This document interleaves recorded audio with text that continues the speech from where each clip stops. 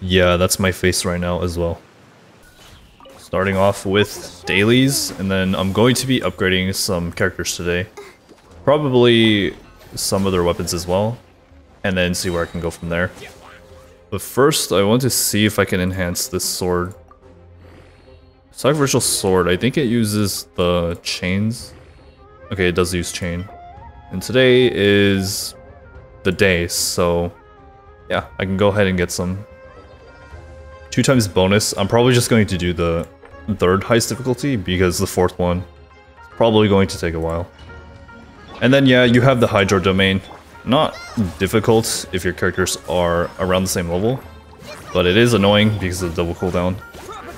It's either this one or the Mondstadt talent book domain that's really annoying, which is also pretty funny considering how these 2 domains are in the beginning of the game, and yet they are the most annoying ones. Maybe the Inazuma one's a little bit annoying, but compared to the Mondstadt ones, where you have double cooldown and you can't even use your abilities, I think the Mondstadt ones are worse. So if that took 1 minute and 44, then doing this should take about 6-7 minutes. Not too bad. Doing it 3 times for the double rewards. 1 purple chain. Pretty good actually. And the double cooldown mechanic isn't really that much. It's not really present anywhere else in the game. I think it used to be in the Spiral Abyss, but they took it out. Probably because it was extremely obnoxious. I think efficiency really just comes down to how easily I can group them. The better I can group them, obviously, the faster the clear time will be. But without animal characters, grouping can be a little tricky sometimes. It really just depends on how well you know the movement patterns of the monsters. I don't really pay attention to stuff like that, so it kind of just comes down to luck. So yeah, this clear time was definitely a lot faster. Probably just did rotations a lot better. A little under 1 minute and 30 instead of 2 minutes. And I got another purple chain, that's really good. So I think this should be enough to get it to level 80, hopefully. But I do need to go get some Ruin Guard materials, so let's go get some.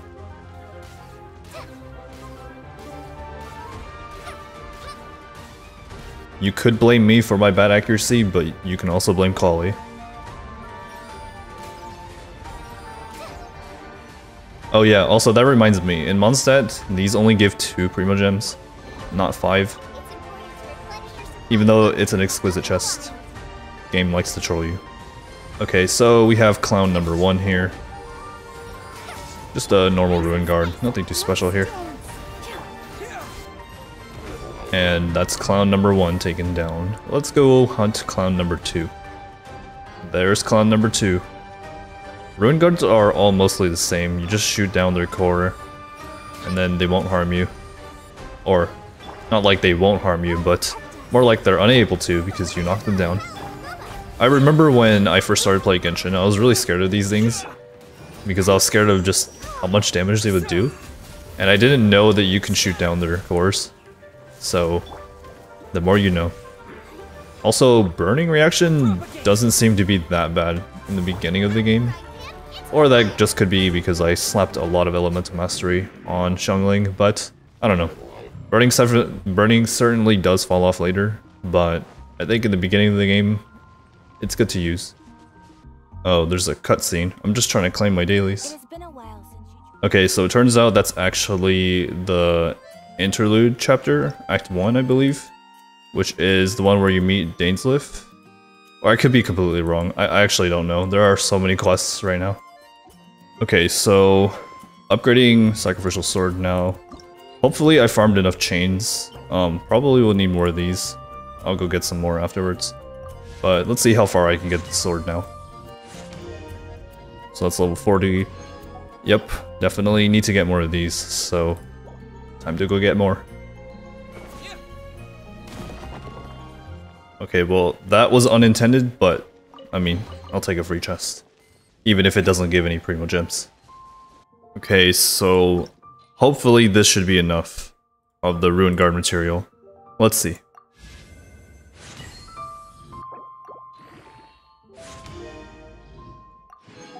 So it looks like no, because I have to craft more of these. So I guess I'll have to go hunt down a few more. Going to use the navigation book, because I just don't remember where they are. I haven't farmed Rune Guard material on any of my accounts in a very long time because I don't have a need for the material anymore. Usually if you check isolated areas in Liyue or Mondstadt, mostly Liyue though, you'll find some Rune Guards eventually. Another Chaos Core. I'm actually getting really lucky with those today. That's my third one. Besides these Rune Guards, there wasn't really any other monster that was terrifying to me when I first started playing. The only one I can think of is probably the Oceanid summons, the ones in the air. But do those really count as monsters, or is it part of a boss? I mean, technically they are monsters, but I mean, fighting monsters in the overworld that you can encounter out in the wild, not tied to a boss. But if you want to count them as a monster, then yeah, I was kind of scared of those too. Like, if you didn't have access to a bow character, those were pretty much impossible to kill, especially when the game was new. I think the only characters that were able to deal with it were all bow characters, obviously. Kuching was able to. Diluc, I think, was kind of able to. And I think that's pretty much it. At the top of my head, I can't really remember, but I know for certain the Oceanid summons were really hard to deal with when the game was first new, when it came out. Okay, so hopefully this is the last Rune Guard I have to kill. Also, it's raining for me, so that's really good. More Bloom Course. Only 2 Chaos devices. Also, there's a Geoculus over here. I might as well just pick it up since I'm already here. And speaking of which, I probably should collect more Anemoculus and Geoculus pretty soon, so I can have a bigger stamina bar. Because, as we all know, not having stamina is very painful in this game. Okay, so I think this Rune Guard is the last one I'm going to go for right now. This should probably be enough to 80 for the Sacrificial Sword. Base attack doesn't really matter for Dendro reactions, so not having a Sacrificial Sword upgraded that much, I think is okay. You just miss out on a little bit of energy recharge. Also, it's kind of funny how the game is telling me to go to Inazuma, even though I haven't unlocked it yet. So let me see. I don't need any more of these low tier ones, so craft all of them into this one. Let's see, Sacrificial Sword. 8 out of 6. Okay, they're called Chaos Circuits. Good to know.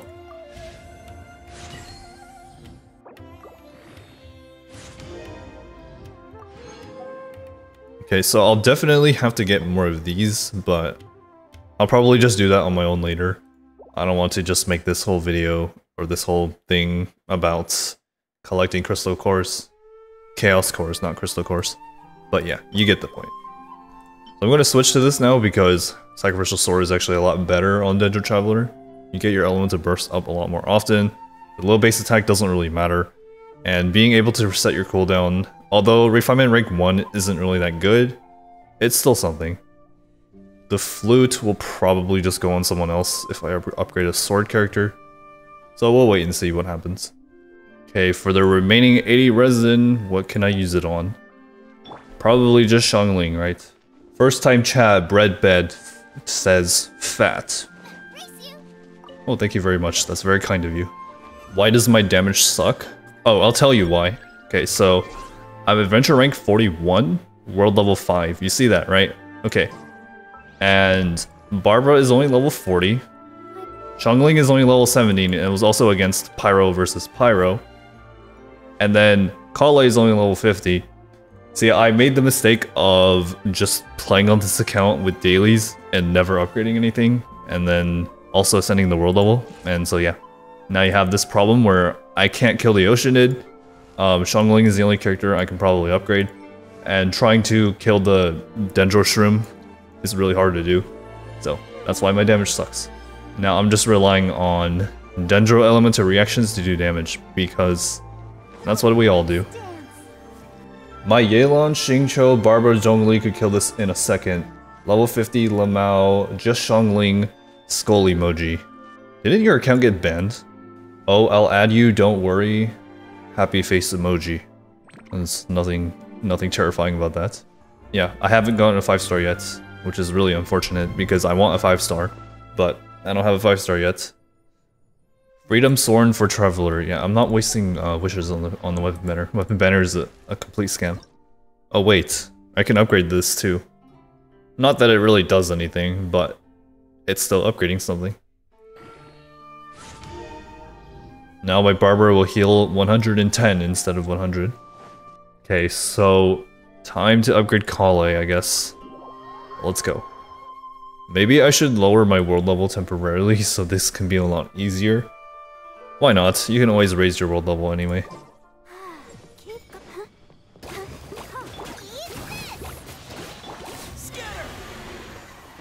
So that was definitely a lot easier because I lowered my world level.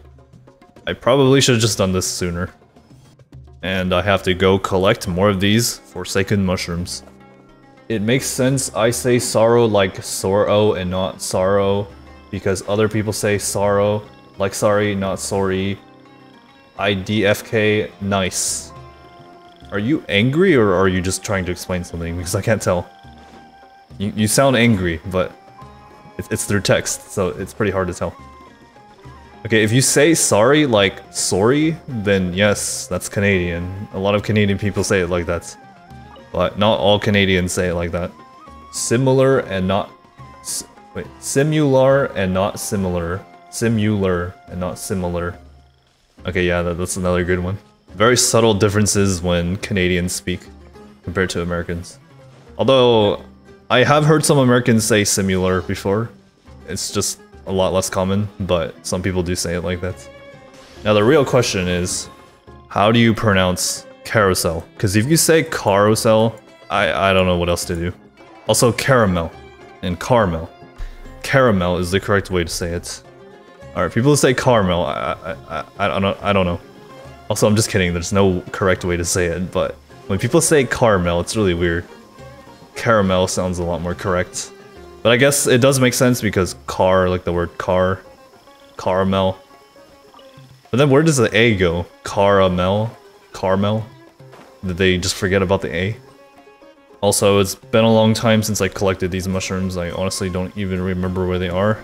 And even with a map, I probably can't even access any of them because they're mostly underground anyway. Okay, I have enough of the mushrooms now. I just need more of these. So let's go to the crafting table. Okay, it looks like I have just enough. So getting Kale to level 70 will be really good because of Dendro reactions. If she happens to trigger Bloom and the Bloom core goes off, then it'll be a lot more powerful. Also level 60, not level 70. The thing you have to do on a free-to-play account is take advantage of what Hoyoverse gives you, because you don't really have the option to spend Primo Gems on whatever you want. You kind of have to just save them. I think since I got a Deepwood Feather from that, I should be able to use 4-piece Deepwood now. Although I will probably have to use a pretty bad artifact, but whatever. So 4-piece Deepwood is definitely going to help Dendro Traveler's personal damage. So I should probably start running an Electro Kicker soon, so I can take advantage of Hyper Bloom and spread and aggravate. Okay, so let's go back to the Pyro Regisvine to upgrade Chongling again. So now that I've lowered my world level, this will definitely be a lot easier than before. I think for the Pyro Regisvine, it doesn't really matter because it's pretty easy to kill anyway, because it's one of the early bosses, so lowering the world level doesn't really matter. I think you still get 2 drops per boss run that you do at world level 4. I could be wrong though. Okay, so I'm going to do 1 attempt at the Oceanid, and if I can't do it, then I don't know what to do anymore. Basically, I'm just relying on Kale here, because she's the only one who can actually damage the ones that are floating in the air. Barbara is just going to heal, she's not going to do any damage whatsoever. So I pretty much only have 3 characters right now, but we'll see how this goes. Alright, originally I wasn't intending on upgrading Barbara any further, but seeing that I'm going to probably rely on a Dendro team for a while, so Hyper Bloom and Burgeon maybe, I might as well just upgrade her. The increased healing will definitely help. So although the Oceanid is a pretty annoying boss, I think it was one of the most challenging ones, which was pretty fun as well. Especially when everyone first started off in the early days of Genshin. Trying to defeat this boss was definitely a challenge, which was good. Having challenge in this game I think is always fine. Obviously not too much challenge, you don't want this game to be too hard, but being able to just do a boss that's not you just run in and one-shot them, I think that's really good for the game. Also, it looks like Burgeon can actually damage those, which wasn't an option when Genshin was in its early days. I remember people used to complain how annoying this boss was. But if you want to make this boss really easy, then just bring Pyro or Electro, or even Cryo. But to deal with those flying ones, you definitely want to bring either a Catalyst character that has vertical attacks, or a Bow character. Some characters that aren't Bow or Catalyst can get away with damaging them, but it really depends on who. Some characters just have really high vertical attacks, while others don't. So it looks like this is the final phase. Just sending out Hydro Mimics again. Whatever. Burgeon. Boom. There we go. Burgeon is really good in some cases. Elemental Mastery. That could actually be pretty useful for any Electro character that I might use for Hyper Bloom. Okay, so I can finally ascend Barbara because I lowered my world level. So, we're healing. And she can also kind of be a tank as well, with all the HP she has. Okay, so I think the plan is get Kale to 70, and then Barbara to 60. So I'm going to keep refreshing my resin until I'm able to do that. So I'm gonna go back to the giant chicken and just upgrade Kale next. So currently, I think this is going to be my main team. I'll probably just swap out Xiangling for any Electro character. I'll decide on that later. And then once this main team is upgraded, I'll use that to probably just upgrade other characters. Most likely characters that aren't used that much, so probably like Xinyan, Kojosara, and just build them and see how they perform in this game. The game decided to give them to me for free, so I might as well just take advantage of it and upgrade them whenever I can. I kind of forgot that you can lower your world level in this game for some reason.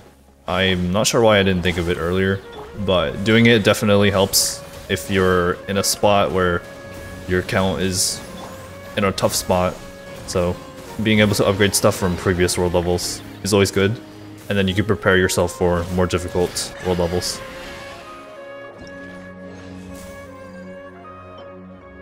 Attack percentage. I mean, the attack percentage isn't bad. What is bad are the substats, and this is terrible. Really represents all the 5-star artifacts I get on my main account. Sad days. Alright, so assuming I get 2 each time, then I only have to do this 2 more times and then collect more of these mushrooms. The only problem is I probably won't have enough for these, so I'll probably have to use the dust to convert it. So for Kale, should be good to go in a little bit. For Barbara, let me see. I'll have to fight the Oceanid 2 times. I should be okay with these Hydro Crystals. Let's go back to the Oceanid.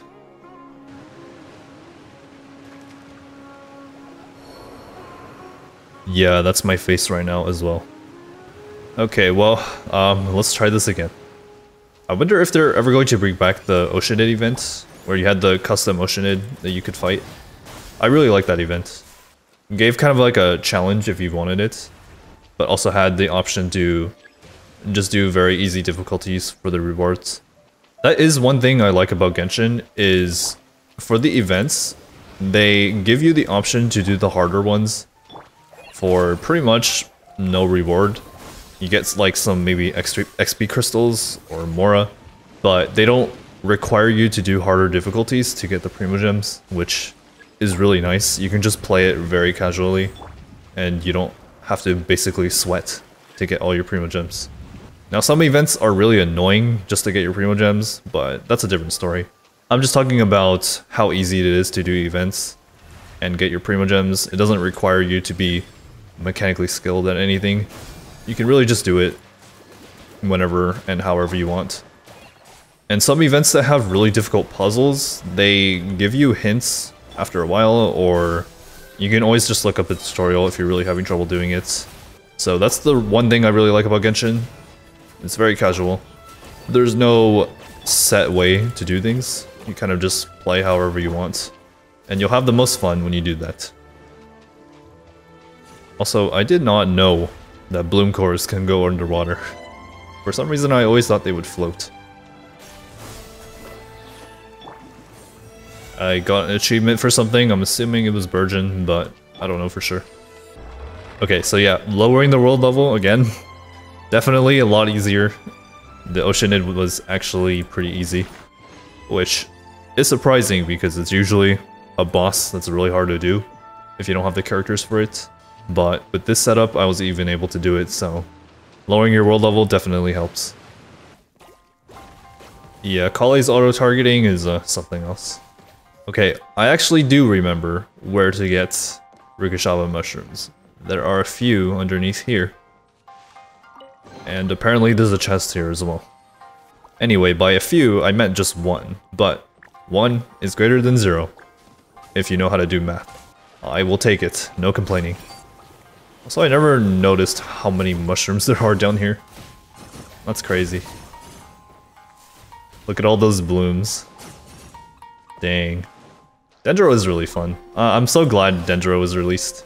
I know it wasn't part of the game for a long time, but now that it's been here for a little over 9 months, it's a really, really good elemental reaction. Also, I just realized that I was beating up Bongo Head's whole family, and now I'm beating up Bongo Head again. Poor Bongo Head. An assassin from our homeland, or a fool who trespasses upon the waters of Qingce. Coveting the shapes of the living, pure water can take on many forms. In this way, shall water deliver your punishment. Punishment for what? What did I even do? Trespasses the water of Qingce, but there wasn't a sign or anything that said don't go here. So could you imagine little Timmy walking over here with no sign that says don't trespass, and then the Oceanid just drowns him? Okay, that's actually pretty dark, but you get the point. Genshin's a pretty dark game then, if there's no sign over there that says don't go here. So pretty much any kid can just run in here, and yeah, the Oceanid will be angry at them for some reason. Okay, yeah. I know I've said this already, but I'm actually really glad I lowered the world level. Because now this is super easy. When the world level was 5, I couldn't even get through the first wave of these monsters. But now, it seems pretty easy. Now I'll be able to upgrade Barbara as well.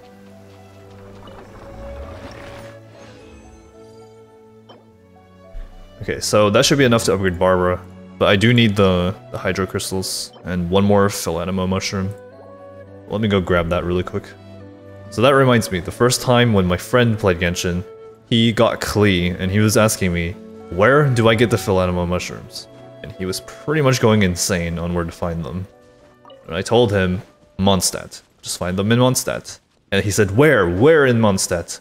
Where do I go? There's nowhere on the map that shows where they are. And it's also funny because Klee gives you the map thing that tells you where the local specialties are. So I was assuming that it wasn't going to be that hard to find them, especially if you just look up an online map on where to find them. And then Klee tells you where to get them on the map as well. But apparently he was still having trouble, which I think kind of goes to show that Philanimo Mushrooms can be kind of annoying to find. Or maybe it's because they're just so scarce and there's not that many of them on the map. Either one's possible. But yeah, he was really angry, and I couldn't tell if he was angry at me or at the game. Probably both, to be honest. Also, another tip in Genshin, this one's really simple. Whenever you see resources, just collect them. Even if you think that you might not need them, just pick them up anyway. Pretty much just be a treasure hoarder, but for loot. Okay, so Hydro Crystals. I think I needed 3, and I'm now able to send Barbara. Yep. And I also think I get a free Intertwined Fate. Acquaint Fates. Don't know how I mixed that one up. There we go, level 60. I could also upgrade her talents now. Probably just do it. Why not? Same thing with the Elemental Burst. Not gonna bother with her normal attack, doesn't really do anything. As for Kale, I could upgrade her talents, but she's Dendro, and I don't really think it matters. Maybe I'll upgrade it in a bit. But first, let's go back to the giant chicken once again. I also forgot to factor in the fact that this is a lot easier to do because I have 4P steep wood now. So any dendro damage is pretty much going to do a lot more damage. Okay, and also Barbara's healing is considerably better now. I can tell the difference. Okay, so I just need more of these mushrooms, but I don't think I have access to them because they're all mostly underground. So I'm just gonna have to wait a few days to upgrade Kali. I could check some other locations, but I don't think it's going to be enough to get her to 70. Alright, so this video is about 25 minutes long now after editing, and so I'm gonna stop it here. Hopefully you enjoyed. See you in the next one.